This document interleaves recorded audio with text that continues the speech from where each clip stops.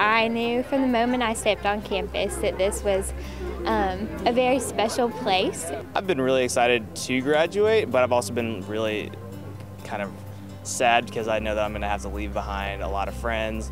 I'm so thankful for the opportunities that I've been given and to just truly learn from everyone around me here at Samford.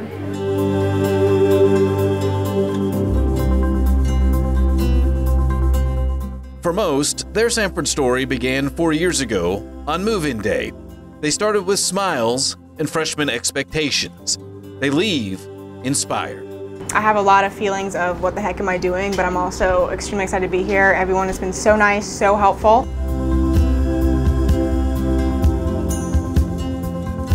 Overall, I just feel like I've grown so much just relationally and definitely just as my own person, as an individual.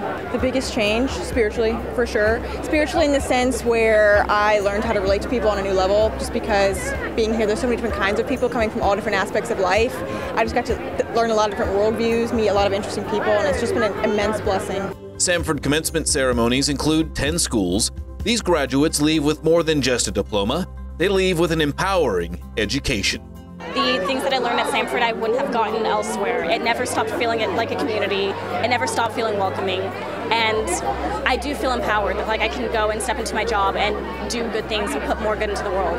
Prepared is an understatement. I think I'm ready to go out into any job that I'm given and succeed. Not only do well, but thrive and kind of hopefully rise to the top pretty quickly, because I think here has been so difficult and so challenging, but that's what makes today so worth it. It has been hard and it has been difficult, and I couldn't have asked for a better experience in the classroom. Over the course of the years, dating back to 1841, many things haven't changed at Samford.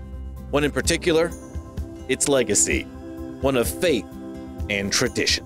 1 Peter 4:10 is to use the gifts that we have been given by Christ to serve others, and so that really has been something that I've been thinking about today and that I've really noticed in each one of the different speakers' speeches. I honestly believe like people are just really open with their faith here, and that's how that flow of conversation really gets it going. You know, like, yo, I'm struggling for a test, and then a teacher, a friend will be like, yeah, I'll pray for you, and I really think that grows everybody's faith and their relationship together. Congratulations, class of 2018. Our hopes and prayers are with you.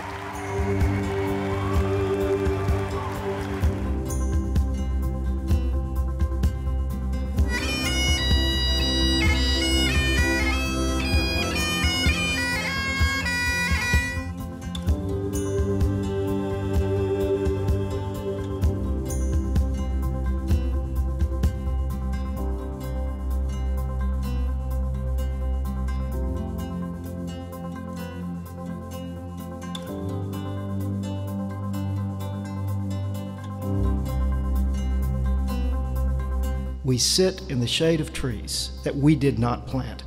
It's for all time to come. This will be your alma mater. So wherever you go and whatever you do, you will carry our cherished hopes and dreams, just as you carry your own. And for decades to come, we will cheer from this Alabama hillside as each day you engage your mind, your hands, your soul in all that you think and say and do.